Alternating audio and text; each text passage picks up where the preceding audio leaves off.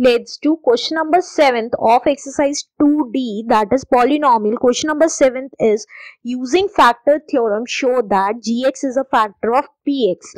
If px दे रखा है हमें, px equals to 2x की power 4 plus x cube minus 8x square minus x plus 6 and gx दे रखा है हमें 2x minus 3, right friends.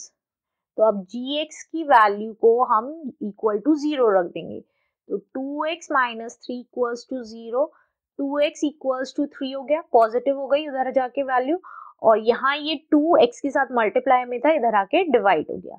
Now p के अंदर x की वैल्यू 3/2 रखेंगे, तो कितना हुआ 2 इंटू 3/2 की पावर 4 प्लस 3/2 का क्यूब माइनस 8 इंटू 3/2 का square minus 3/2 plus 6, right friends. तो ये कितना आ गया 2 बार 3 की 4 times, that is 81/2, 2 is 4, 2 is 8, 8 2 is 16 plus 3 3 is 9, 9 3 is 27, 2 2 is 4, 2 is 8 minus 8, 3 3 is 9, 2 2 is 4 minus 3/2 plus 6, right friends. अब देखिए 2 8 is 16, 81/8 plus 27/8 minus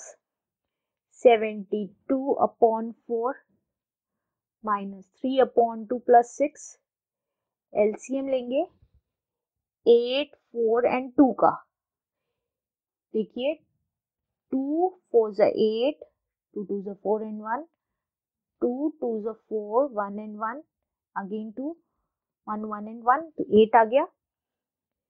81 plus 27 as it is minus 72 into 4 2 is 8, right, minus 3 2 4 is 8 plus 6, इसके नीचे कुछ नहीं है 1 1 8 is 8, तो ये कितना आ गया 81 plus 27 minus 2 2 is 44 minus 12 plus 48 upon 8। अब प्लस के सारे ऐड कर लेंगे हम लोग, देखिए 8 और 8 16, कैरी 1 9 10 11 12 13 14 15, माइनस के एक साथ ऐड कर लेंगे 156 अपॉन 8, तो ये आ गया 0, right friends, because hence gx is a factor of px. Thank you. If you understand the step-by-step solution of this video, please subscribe my channel on Maths and share it with your friends. Thank you.